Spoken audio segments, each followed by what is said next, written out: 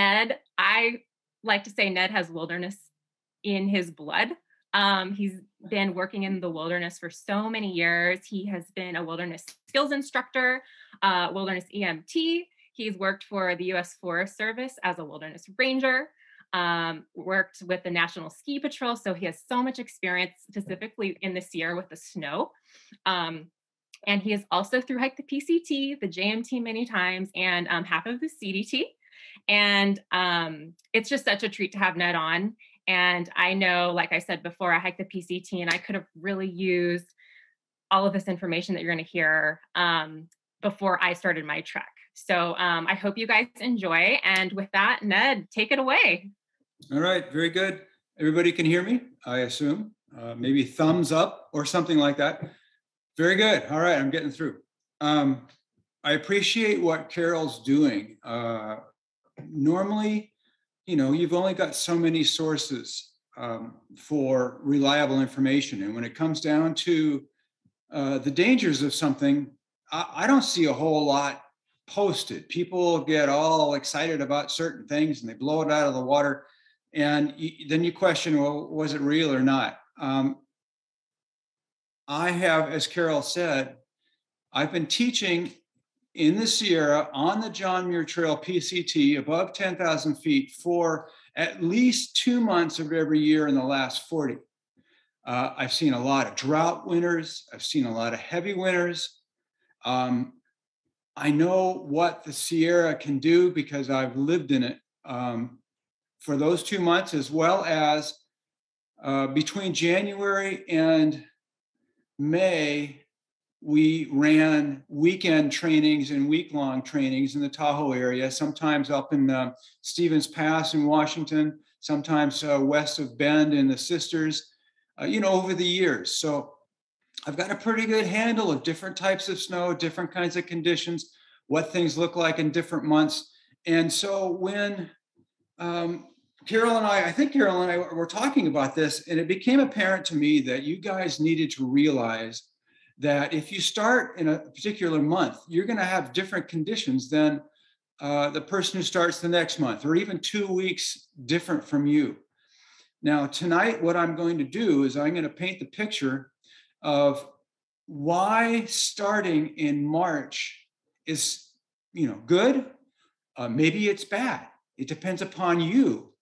So after I get done laying all of this out, and I'm going to try and cram it all in an hour, because if you know me at all, I have a sort of unstructured way of teaching. But tonight, because there's so much information, I want to try and be as structured as possible. So with that in mind, I do have a list of things. Believe it or not, I have an outline. My God, that's a big step for me. But I'm going to try and stick to that. And so after the first hour, then we'll get into stuff, maybe a little more free form. I'm going to try and kick it all out, and then we can talk about it later. So Carol did say that I've done a number of things in my life to bring the subject matter to you guys, whether it was taking classes at UC Davis in biology and geology and atmospheric sciences and blah, blah, blah, in order to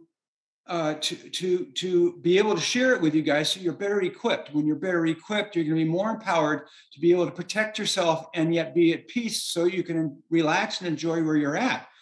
For me, at least, that's why I go into the mountains. I'm going there not so much to escape something at home or in society. I've got to get away, panic. I'm going for a bit of fresh air, a bit of free time. And in your case, it's going to be a 5.5 month free time.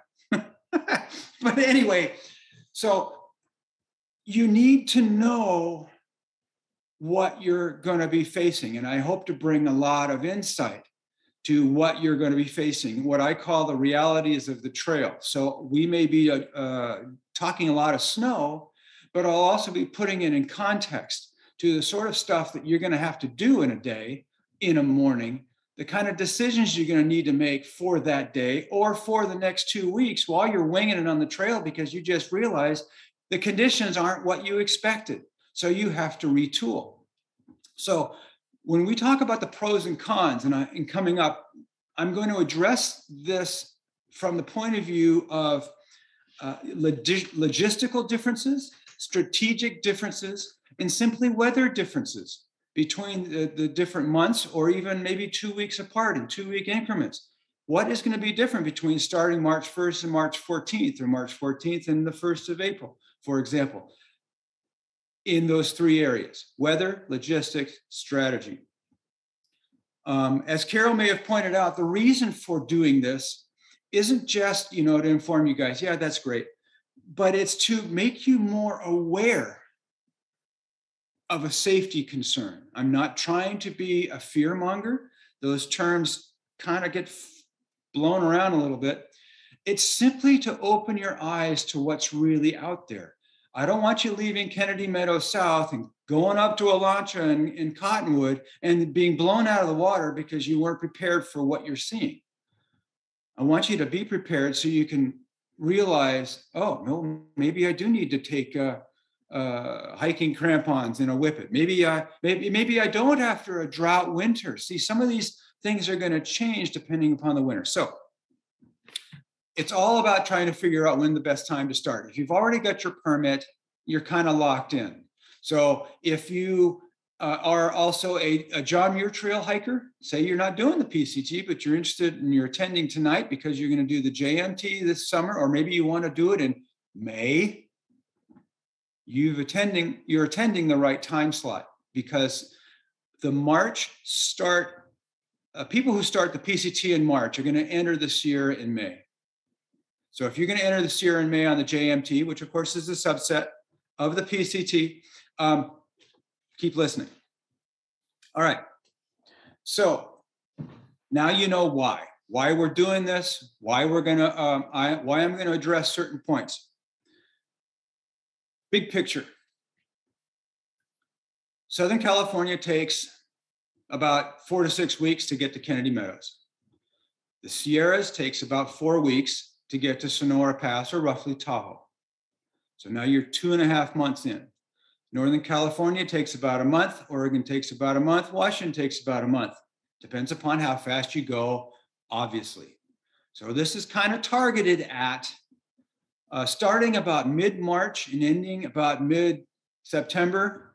And of course, now you're going like, okay, that's 6 months or whatever the heck it is. It's too round of a figure. So, but anyway, you're in a good place for starting now, because, and I know I'm a little biased, but I've been up there for too many years to steer you wrong.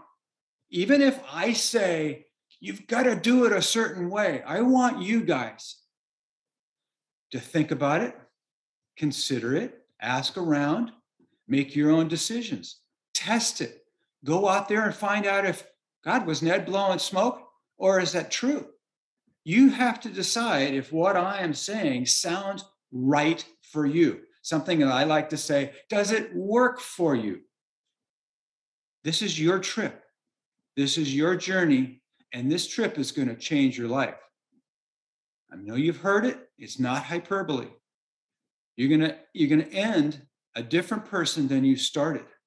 And a lot of that will have a bearing, will be caused by your preparation, how at peace you are, how ready you are for things, rather than just winging it. Now, some people can do that just fine. They're really great at winging it, multitasking and all that. But when you're 2 days away from the trailhead and the road to the trailhead is closed, and you've got a 25-mile walk down 8,000 feet on asphalt, just because your shoes were the wrong kind to go into the Sierra, you're going to be really in a bad way. So the more prepared you are, the more at peace you'll be, the more aware you'll be, and the safer you'll be. That worked out pretty good, so I'll stick with that. Okay, so the main variables to the pros and cons has to do with the time of season, which we're going to address in the weather area, the intensity of the preceding winter. If the preceding winter is a drought winter, you're going to have different conditions you're going to be seeing out there. If it's a normal winter, well, what the hell is normal? I can get into that, but I'm not going to right at the moment. Or if it's a heavy winter. Heavy winter, statistically speaking, is anything over 500 inches of directly measured snowfall in at least the Tahoe area. Now, remember, and if you've been following some of the things that I've been writing just lately, 500 inches of total accumulation does not mean you're going to go outside and see 500 inches. You're going to see probably within the next 48 hours after that total is dumped, you're going to probably see about half that, depending upon air temperature, amounts of sunlight, amount of wind, humidity, etc. They all have a bearing on the snowpack. Why not? Let's get into that. Departing slightly, but very important. Remember, you're not walking on dirt. Okay, Ned, got it. There's no traction. There's very little traction. You're walking on frozen water, snow, right? Frozen water. If it's in the powder form, it's very soft and fluffy and it doesn't hold your weight. But once it settles and consolidates, goes from that 500 inches to maybe 300 inches, and refreezes at night. Now, these are very important points. It has to refreeze at night, melt, which is to thaw, refreezes at night, solidifies, settles, becomes one big mass by the time you get there May 1st.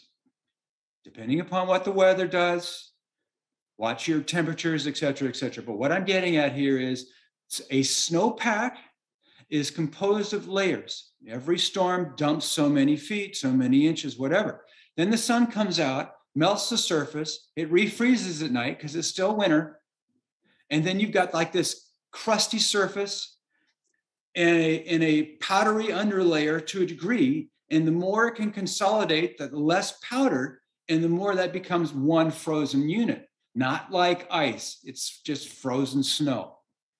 New snow falls on this crusty, icy layer, couple feet, and if it's flat, if it's falling on flat surface, you get a couple feet of powder on an old surface. Now, if you tilt that surface up at an angle, that new snow is going to want to slide down the ski run. So this is why it's so important that the snow be consolidated, because then it doesn't go anywhere. Then you don't have to worry about avalanches and things. There are some things to worry about, and we'll talk about that a little bit tonight and how to solve that problem tomorrow. But I want to get it in your head that when you're walking on snow, you're walking on a whole bunch of different layers of different thicknesses of snow with ice layers in there. And you could have a high wind event happen and it breaks branches off of trees nearby. So you've got tree branches in the snow, you've got boulders and rocks in the snow. Some tree could have blown over. Maybe an avalanche happened and you got all kinds of stuff and debris in the snow. So when you post hole come June, your legs aren't just penetrating through soft snow. Your legs may be sliding alongside a granite boulder, a fallen tree trunk, past all kinds of tree branches. So your legs get cut up or can get cut up. The point here now still being the snow pack, which is the whole thing, is comprised of layers. All right. So I want to tell you that this whole thing I'm going to present can be looked at from the point of view of it being a practical idea, a functional idea, and a realistic one. Now, practical to me it means that it's easy. It's practical. It's easy to do. Okay, I'm going to start sometime in March. I'm going to do 4 to 6 weeks through Southern California. I'll get into the details of that in a minute. Pretty simple, swinging my feet on dry trail, with the exception of some places in Southern California where the trail goes up in elevation. If it goes above 8,000 feet, you should anticipate snow. But, do your research beforehand, depending upon how much snow is hit. I happen to be right now in Southern California. How much snow is hit here? We had snow this December. Maybe it did melt off between now and when you get there. So you've got to kind of keep an eye on that stuff, even as you're hiking. Check your weather reports, talk to your friends, ask your family to research what's going on Mount San Jacinto. How's Mount Baldy doing? Anybody at the hardware store in Wrightwood, are they able to give you advice on trail conditions? Other stuff like that. But do that while you're on the trail. It's functional, this idea that I'm going to present, because believe it or not, it works. It used to be that way back when, see, I did the PCT back in 1974. I didn't see another hiker. Oh, no, wait a minute. I did. I saw one other PCT through hiker the entire 5.5 months I was out there. I didn't really have a trail in Southern California or Northern California. And yet I had a trail, a great one in Oregon and Washington. But what I'm getting at is that we used to think back then, well, I'll start anytime. I don't know any better. I don't know anybody who's done it. I haven't read a book by anybody who's done it until about 1970 when Eric Ryback published his book about hiking the Pacific Crest Trail, which was an idea at the time. It was an idea when I did it. Matter of fact, the National Forest didn't have a map of the trail. I'd ask them as a kid, I was 15 and 16 planning my hike, and I asked them, where's the trail go? You've sent me your map. You know, those huge, gigantic maps the Forest Service each have. And they couldn't tell me where it's going to go, except for they had read somewhere, maybe it's going to go by this peak and past that lake and whatever. So you had to map it out yourself. But over time, because I started in March and a lot of people did, initially it was accepted and then tossed out. And people thought, I don't want to walk on snow for months. If I start early, I'm going to walk on snow for months. They didn't realize that the snow turns to concrete, and that's why the Oregonians call it cascade cement. You know, it does. It gets very hard, and especially once people put a boot track in the snow and they pack it down and it refreezes and it gets hard. It's not hard to walk on, but it is hard to walk through when it starts melting. So it's an easy idea. Start early. And it's functional. It works. People have been doing it for years. I think almost 50. And it works. It's true. It's valid. I can give you lots of the names of people who have done it. But anyway, let's get into this thing. So the highlights of the pros and cons in general. If you start in March, it's going to be cooler. It's going to be wetter. And it could actually have some rainstorms in Southern California. Amazingly enough, it does rain down here. And it might you might get a little snow. Now, chances are in March and April, Southern California is not going to have a big dump. So if you get snow, it might be in the inches variety and probably less in the foot variety. It will consolidate quickly because usually in the spring, if you get a snow dump, the sun comes out right after. What happens?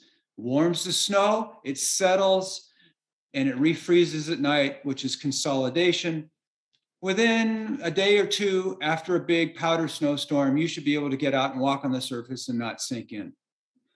If you heard what I just said, if you get caught in a powder storm that dumps a foot or more, you might be waiting a day before trying to kick through it.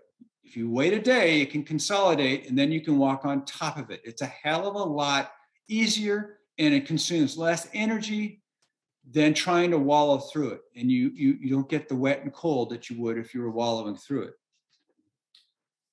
If you start early, you'll have more time to get to Canada before first snow. Now, first snows is an expression, but it's very valid. Anytime after the middle of September, and certainly by October 1st, over the history that I've been watching it, which is almost 50 years, and attested to by the rangers in Manning Provincial Park, you better get the heck off the trail by mid-September, because when the storms come in the Pacific Northwest, North Cascades, they usually do so with a vengeance. You'll have a little forewarning. It's going to get a lot colder a couple of weeks before it starts snowing. Humidity is going to go up. Remember, you're right next to a big ocean. So the snow is wetter than, say, in Colorado. What does that have a bearing upon? If it starts dumping on you in northern Washington, it might be exceedingly wet and cold, more so than if you were trying to kick through the snow in Colorado. Colorado will be cold, but it won't be as wet. We'll get into shoes and footwear and gaiters and clothing and all that stuff later. But let me just, I'll continue on here. I'm tempted. I bring that up because I'm tempted to get into some of that stuff, but best if I don't. So you'll have more time to do more things. Most PCT through hikers, it's all about the miles. It's all about the weight. It's all about go, go, go. And not all of us are out there for that reason. So if you start earlier, it was always, kind of poo-pooed because, oh my God, you're going to have to deal with wet and cold. Southern California, snow, it's going to be miserable. You're going to have mud. Yeah. Maybe down here, the resupply locations aren't closed. But once you get further north, and I'll be talking about that, you might have that as a problem. But if you want to, as I teach on the trail, or I used to teach on the trail. Right now, I'm working for Homeland Security, FEMA, doing disaster recovery work, helping cities and counties and states get grant monies to rebuild. So that's what I do right at the moment of the last 4 years.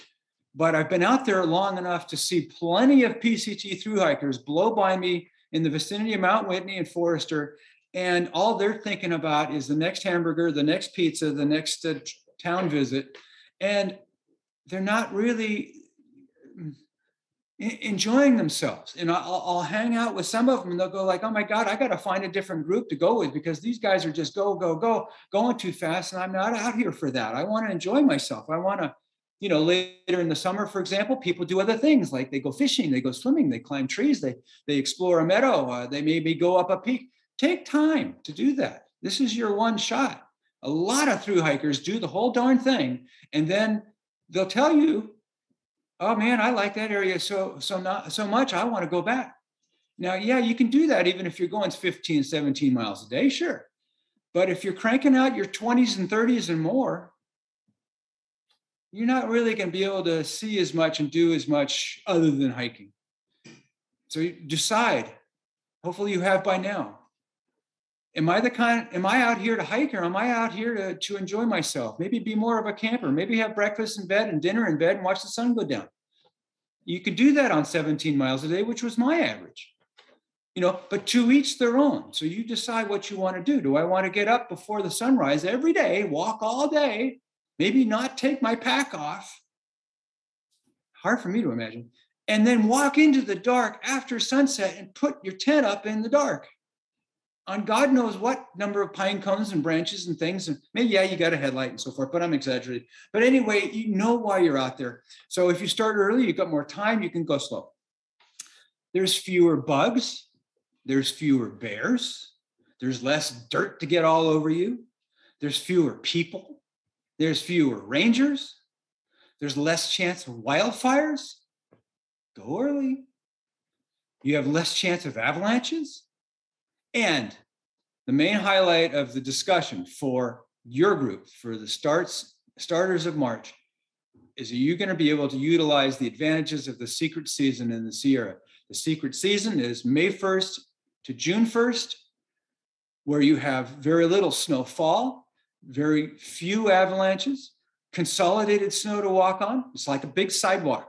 Yeah, it might be tilted in some places and steep and awkward, but the creeks are frozen over. See, I'm kind of getting ahead of myself. So there are advantages of this month time period, and we'll get into that. It does require a little more training. You do have to be a little bit more aware of the hazards out there, thus this discussion tonight. You do have to bring a little bit more food, especially in the snow, because you don't know if you're going to have a snow dump hit you, and you might have to spend a day or 2 or 3 in your tent. Certainly, it's colder, so you're going to have to think about more clothing, more gear, maybe a little more preparation, that kind of stuff. But you know what? It's not that hard, and that's why we're talking about what we're talking about. So that is sort of the lead in to what we're going to cover now. The pros, the advantages of starting in March. This is the subsection of weather. I'm kind of going to go through it like I'm reading it, but I'm not going to bore you or do like a PowerPoint presentation. I'm just not about that. So I'll try not to get on tangents, but I got to get it out there and then we can dive back in later. So as far as weather, your advantages are it's cooler, maybe a little wetter, but it's a hell of a lot better than baking in 110 degrees or more sun, which would be your late April, May starts from Campo. You're starting now in March, so it's a lot more hospitable, cooler, maybe a little rain, not bad. Your canteens may still freeze. Think about that.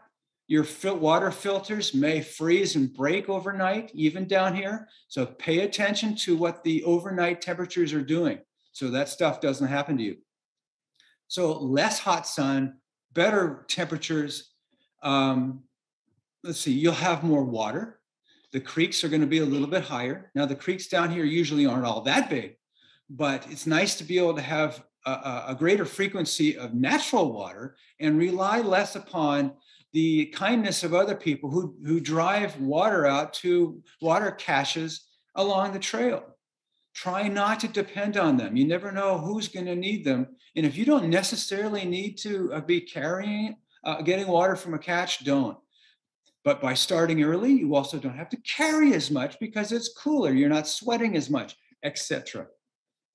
Once you get to the Sierra, the nice thing in May is you have less of a chance of fresh snowfall. You don't really want to be dealing with powder snow because it won't support your weight. So you're going to be going through it rather than walking on it. So that's a really good thing. You get up there in May, it's consolidated, it's killer. It's like a big sidewalk, like I said. Further on north, where wildfires have always been a problem, you start early. You'll be going through Tahoe in around June 1st. Yeah, you can get to a wildfire, especially if you've had a drought winter. And if this one turns into another drought winter, which I doubt, yeah, you probably could, but there'll be less likely. So you're going to have better air conditions, better visibility by getting through these areas early. Also, Northern California is very well known for very hot temperatures. Hat Creek Rim, very exposed, very hot. If you get up there, you'll be up there, but if you're starting in March, you'll be up there in June, middle of June, about middle of June. You're going to find that you're still going to have, if this is a normal to a heavy winter, even in the middle of June in Northern California, you may have snow on the ridges and on the northern aspects of them. Northern aspects meaning what aspect of the hill points to the north. So those aspects, those slopes that face to the north are in the shade. They may hold their snow longer. This is true in the Sierra. This is true everywhere. If you're looking at Forester Pass from the south and you go, oh my God, there's no snow. Oh, fantastic. You get up the top and you're on top of 4 or 5 feet of snow. That's normal. So by starting early, you've got a really good weather window. Chance of snow in the Sierra, chance of snow in Southern California, cooler weather in Northern California, Oregon in July, Washington in August, depending upon your speed. Those are all good months to be there. Logistics. Once again, we're in the pros, advantages of starting the PCT in March. Logistically, we've already nailed this one. You can go slower. You can also utilize that consolidated snow for a little boot skiing, a little boot skating. You will learn how to go downhill on the balls of your feet. Now, not the heels of your feet, but the balls of your feet.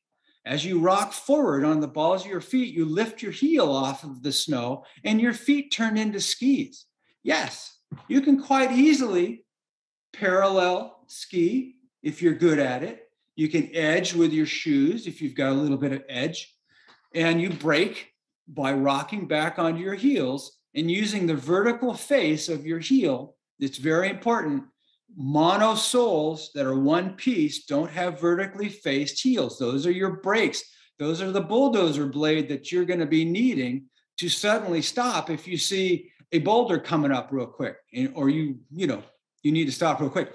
I'll get into all those techniques at another meeting. But anyway, you can go slower. You can utilize the snow for glissading, boot skiing, boot skating. Glissading is killer. You can drop several thousand feet off of Forester, a couple minutes, maybe a minute and a half.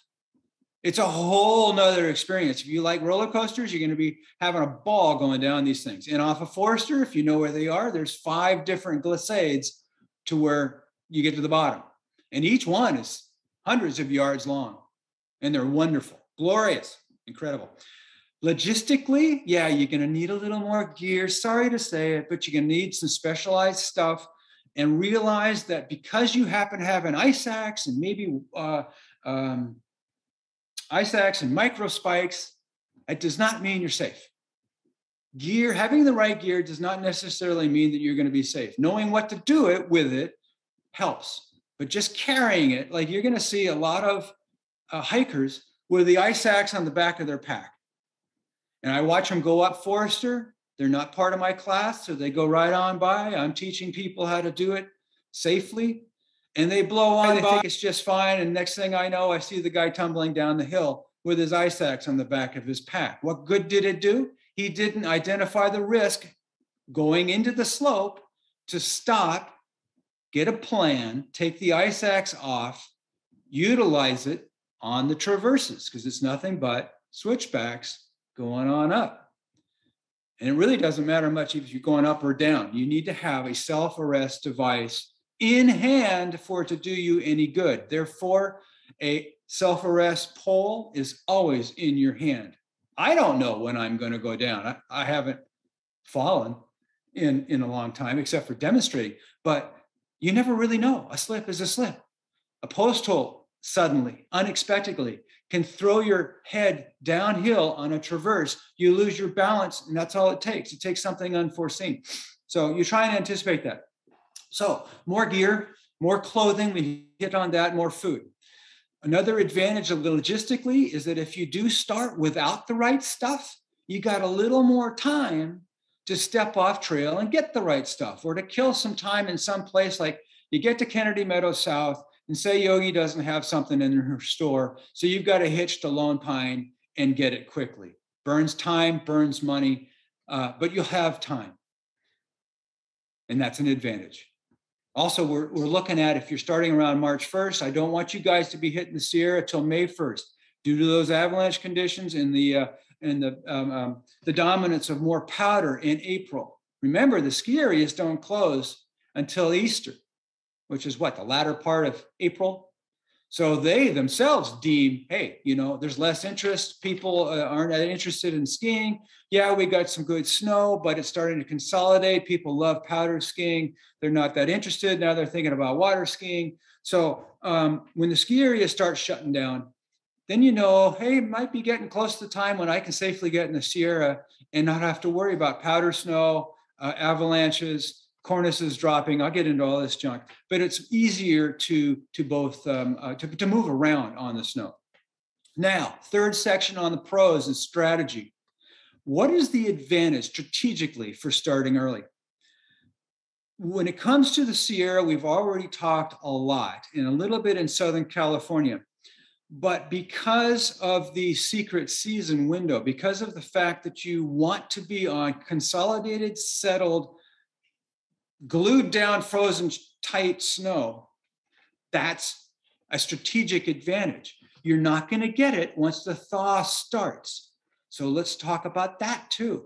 You may have a bit of a thaw down here in Southern California because we get all kinds of different high desert winds that create warmer currents that affect the snow. If the snow starts thawing out down here, doesn't mean it's thawing in the Sierra. Because of that, this is high desert realm, really. Sort of like off the east side of the Sierra, you've got Reno and Vegas out there in Nevada, high desert, lots of heat rising.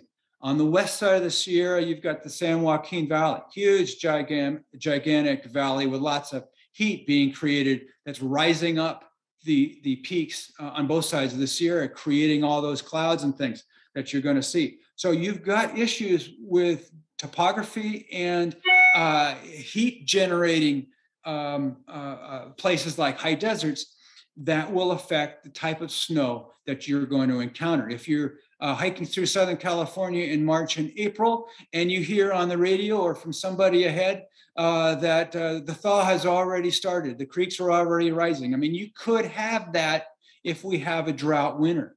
So that when you get there May 1st, it's going to look like July.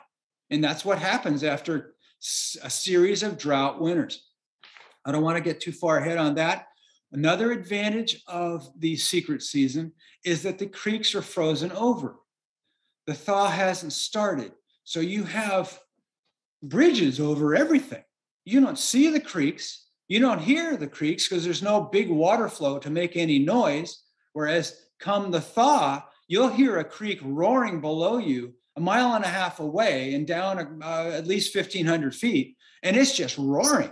And you're thinking, oh my God, it's going to be nothing but whitewater torrent, like something out of Lord of the Rings, And when you get down there, it is pretty impressive, but you're not going to have that. You go in May, it's all frozen sidewalk.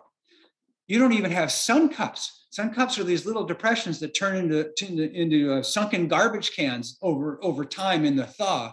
And it's a big honeycomb pattern on the snow. So it's a bear to try and walk through these fields of sun cups where a slight slip and you're down the bottom of the hole. Now, earlier in the season, the holes aren't so deep, but they will get there. You don't really want to be in the Sierra during the thaw. Nasty creeks, soft snow, sun cups that'll you'll slide into. And yes, you can post hole in the bottom of the sun cup if you're out in the afternoon after the thaw starts. When does the thaw start? You guys got to get this down. Start looking for the thaw to start around June 1st. Now, it's not cast in cement. So what you need to be doing is monitoring how cold it gets at night. Have some low reading recording thermometer, or get up in the middle of the night and look at your little thermometer, your hang tag zipper thing, and just see how cold it's getting. If it's beginning to get anywhere near 32, if it's getting up into the 28s, 29s, 30s over the course of your approach week, say from Kennedy Meadows south up to Cottonwood, Chicken Spring Lake, and it's getting close to 30, 31, you better hurry. It's only going to stay below freezing for 5 days, 7 days, then it's going to hit 32, 33, 34. And once it stops refreezing at night, the snow can't hold your body weight. And so you get up in the morning and you think you can start at 7 or 8 because you've been chilling and enjoying the hard surface of the secret season. And now it's already an inch or two of soft snow on the surface. And then after an hour, it's overtopping your shoe. And after 2 hours, you're already post-holing to mid-shin. That's how fast it goes. And by 10 in the morning, you can't go any further. And after a heavy winter where you've got 5-6 miles of approach, and then you got 7-8 miles of descent off the backside, you're going to be on snow all day. So if you're out there and during the thaw, you're going to be wallowing after a heavy winter. After a light winter, no. Okay, anyway, so these are the advantages that will help you with your strategy. You're starting early. Very good strategic point. Navigation-wise over snow, one of the beauties of the Sierra is you're largely above timberline. You're above 10,000 feet. Yeah, you dip down into the creeks and all that. I'll get into that in a minute. But your navigation is line of sight. Beelining.